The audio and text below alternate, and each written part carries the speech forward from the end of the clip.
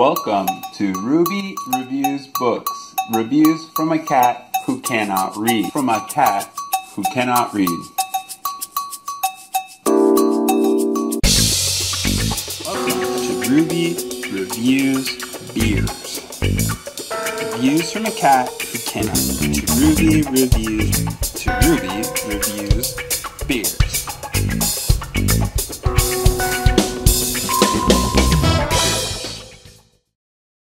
Welcome to Ruby Reviews Beers, because I can't read a book every week.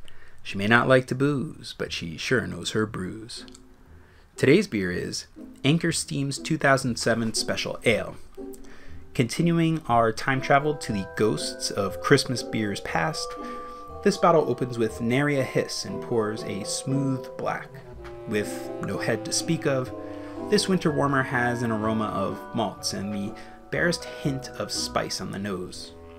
The mouthfeel of the special ale is surprisingly light-bodied for the color, and there's only moderate carbonation. Not particularly shocking for an 11-year-old bottle. The taste is malt-forward, sweet with hints of spice and a big note of fig and sour plum on the back end. Also maybe a hint of fennel or winter herb in the finish. Altogether, the taste is somewhere between decent and good. It kept some of the spice, but nothing really resembling the warmer I expected.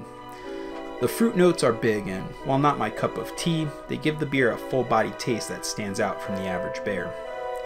It's worth noting here that Anchor Steam does not recommend holding onto this beer for a decade or more. According to brewer Bob, the best experience is fresh, and the best results in aging come within the first 3 years. It would have been interesting to do this beer in a vertical to see how it stacks up against other vintages, especially a fresh one and something that falls in the 2 to 3 year range.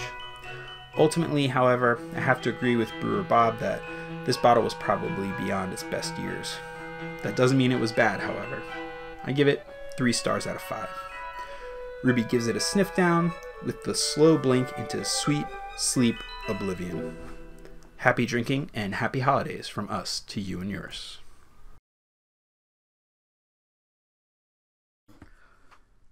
Hey everybody, thanks for watching. If you have any ideas on what we should review next, leave a comment.